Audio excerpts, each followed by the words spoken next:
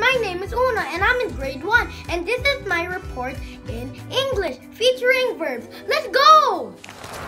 First, what are verbs? Verbs are also called action words. They are words that express action. For example, sit, sleep, drink, and eat. And pray. Next, what are be-verbs?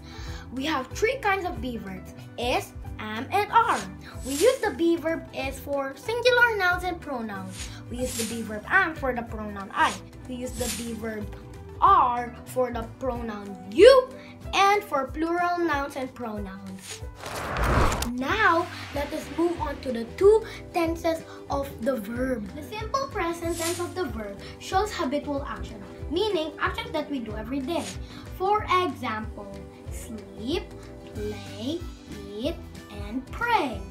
To show simple present tense, we have 2 rules. First rule, we add s, es, or ies to the base form of the verb when the noun is singular. Es when the verb ends with ch, sh, and x. We add ies when the verb ends with y.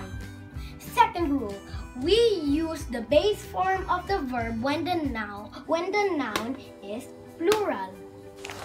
Next, simple past tense of the verb shows actions that happened in the past. Time indicators includes yesterday, a while ago, or last week, and some more. To show simple past tense, we have 2 rules.